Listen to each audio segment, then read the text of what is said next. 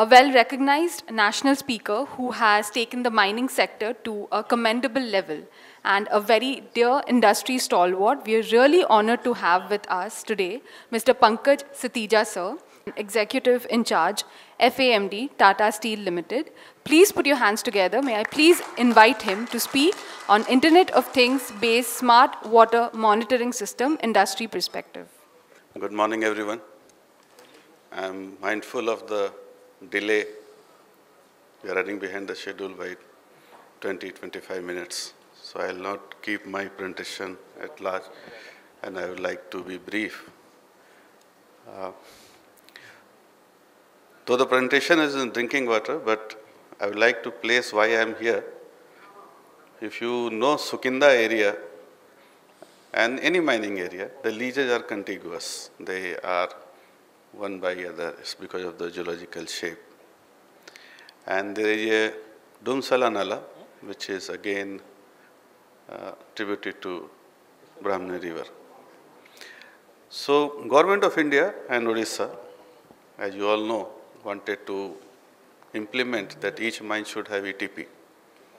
And whatever water is drawn or discharged from the mine, it should pass through ETP to that area.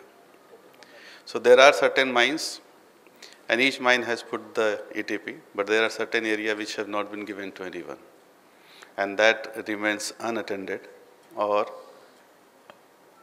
you can say that there is no ETP on that. So that is contributing to the water pollution. So we have also installed the ETP in our mine, and at the same time we are drawing water from Dumsala area, and we realize that the intake of water from Dumsala area on drinking water, the input is worse than what we are discharging through ETP. So we got permission from the government. The discharge of ETP became the intake for our drinking water. That also has reduced pressure on water intake for domestic consumption, and also has given many insight that how we can reduce the water consumption. So people follow two approaches in Namami Gange and others. If you see, one approach is to clean Ganga.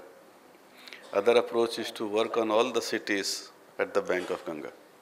So that if the discharge is minimized, it will put less pressure on cleaning Ganga. And that's the point we also tried to implement. And this is the map which I was mentioning about Dumsala Nala and all the mines. So we have 3 mines over there, and there are other mines also in that area. There is a concept of virtual water also, which was very popularized, and this is that how the country which has water scarce are trying to import water through food grains or through fruits. And countries like Middle East, where they don't have water, they procure a lot of grapes and other water-bearing fruits, and they compensate their water requirement through that. There is a big dairy company also, which procures the fodder for their cattle from Argentina, and then they export milk. So basically you are not procuring fodder, you are procuring water. So that concept of virtual water is also getting a lot of prominence. And we thought that whatever we are exporting, either in steel or in ferrochrome, the export also should have consideration on the products which are using less water. And you all are aware that air pollution in Delhi is linked to the groundwater policy of Punjab. We are also aware that the states which are not supposed to produce those agriculture produce, which they are native to that place, are producing, like sugarcane in Maharashtra or rice in many other states, which is putting extra pressure on water. Government or the farmers, they want to have money, so they are procuring it, but it is making the area water stress. And why I put Dumsala area or Namami Gange, because if you want to see any interventions taken by any company or any stakeholder in the system, we should be mindful of what is the history of water body in and around that area. So there is a famous couplet of Dr. Bashir Badr कि फुर्सत मिले तो पानी की तहरीरों को पढ़ लेना, हर एक दरिया हजारों साल का अफसाना लिखता है. So if you want to have a solution for one particular pollution prevention or water treatment, it's better to look at the history of water body in and around that area so that your solution is customized. So we also thought that whatever we are producing or exporting, it should have a minimal water footprint. And as you all know, Goldratt has long back told that the things you are measuring or monitoring can be improved. Unless you monitor it, unless you measure it, there is very little chance of improvement in that area. So the first thing comes that how you are measuring it, how you are monitoring it.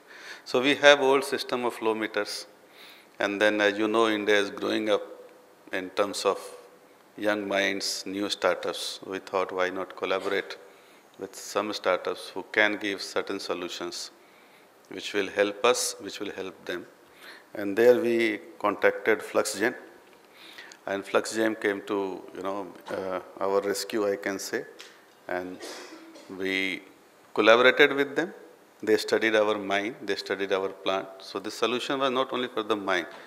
We wanted to ensure or know that what is the water consumption from mine to the plant.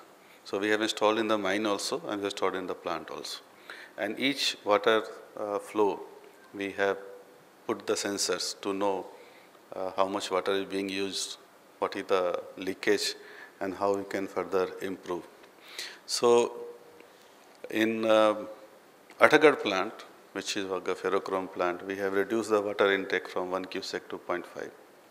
And there are certain reports where the water consumption has gone down by 26%. So there are various improvement and various, I would say, monitoring which has helped us.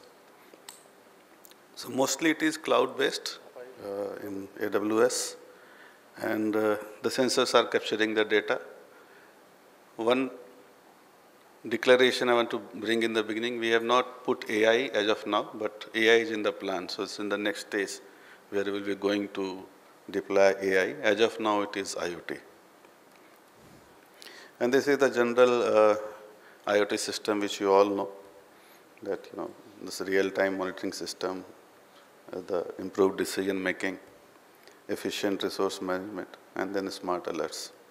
So it is not only on dashboard, it also on app. So app is FluxGen Water, and anyone working in the mine or the plant can see how much water is being used, what is the water level in certain reservoirs or tanks, what is the water flow in certain system. So as we all know that IT always helps, it is easy to implement, easy to understand, and that's the concept of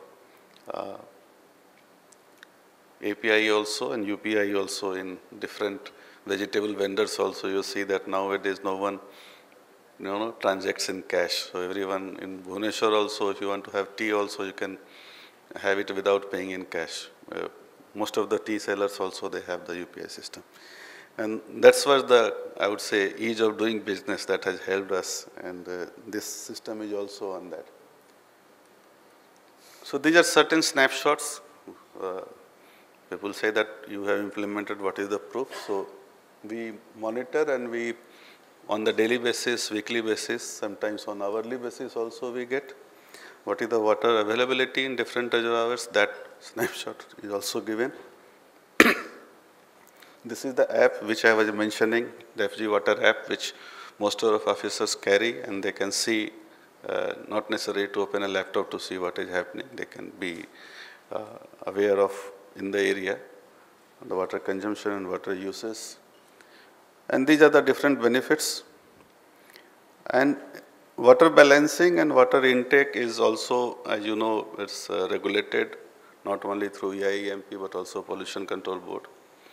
And it's the duty of every, I would say, mining company and the plant to ensure that whatever water they are using, how they are measuring the potential for the further reduction in water. This is a snapshot of our plant, that how at the different unit level, machines level, the water consumption is there. It is also important to know the diurnal changes in a day, how it is varying. So we have started capturing on the ATP. It also linked with the rainfall, how much water we are getting. So just to brief you how mining interacts with water.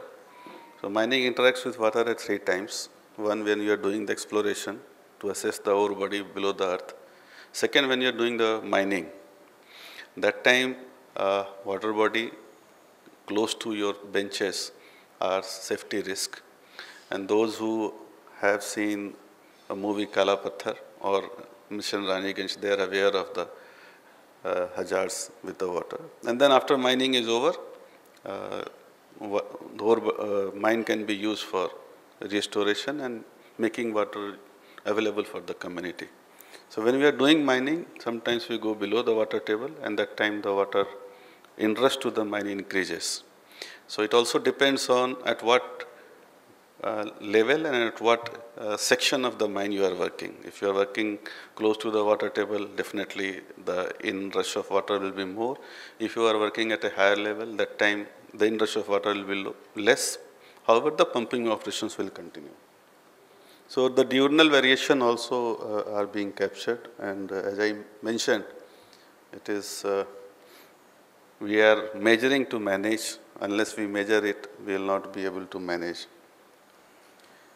So these are the different installation at the different units. And as you all know, the 2 common system which we follow, the 2 common methodology, electromagnetic water flow meter working principle, and ultrasonic, which is for the tanks and reservoirs. So this is the impact summary. As I mentioned that it has helped us a lot, but it doesn't mean that it is the end. We have just started the journey, and we also see that there is potential to further reduce the water intake, and we are exploring possibilities of use of AI in water, and that will also help. So these are the potential benefit which we have drawn: leakage detection, data pre-processing, time series analysis, anomaly detection. And these are the different benefits which we have from the conventional water system. So the opportunities are immense, and just to give you, I'm not marketing for FluxGen, but if you recall, Prime Minister Modi in one of Man Ki Baat has mentioned about a startup, and then he mentioned about FluxGen, much later than when FluxGen started partnering with us. So I would like to quote here Bhagavad Gita, chapter 7, Shlok 8, Rasoham apnusu prabhasmi shashishuryo. Bhagavan Krishna says to Arjun that I am the essence of water. So that is the best definition. Why you should conserve water, why you should treat water as if it is a gift from God to us. Thank you.